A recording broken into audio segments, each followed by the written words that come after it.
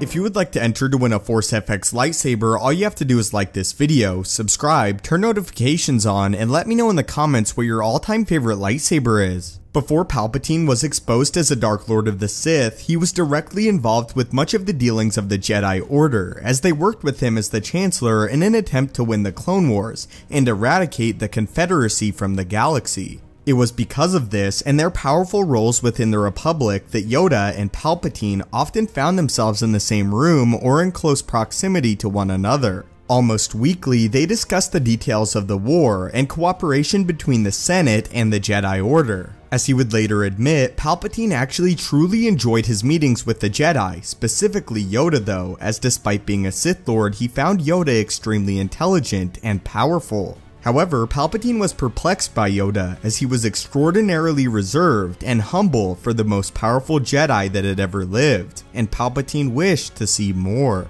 More important than this though, Palpatine loved the shame that it would one day bring to Yoda, the fact that the Sith Lord that he sought was right beside him for years or even decades. Even more impactful than this, that Yoda had never had the foresight to act or discern the fact that Palpatine was a Sith Lord and the master behind the entire Clone Wars that they frequently discussed.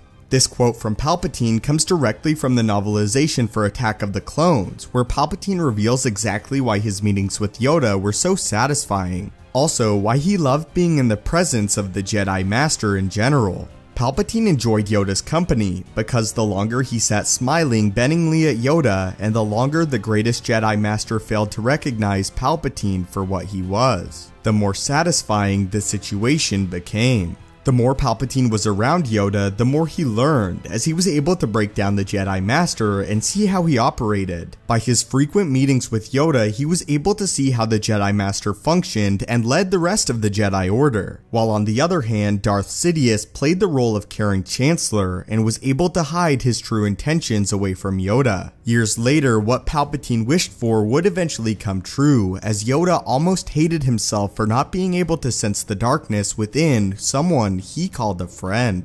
But what are your thoughts on this, and the fact that Palpatine actually greatly enjoyed Yoda's company, and how it was one of the greatest moments of his time as serving as Chancellor? Again, don't forget to enter the lightsaber giveaway. Thank you guys as always so much for watching. May the Force be with you, and have a great day.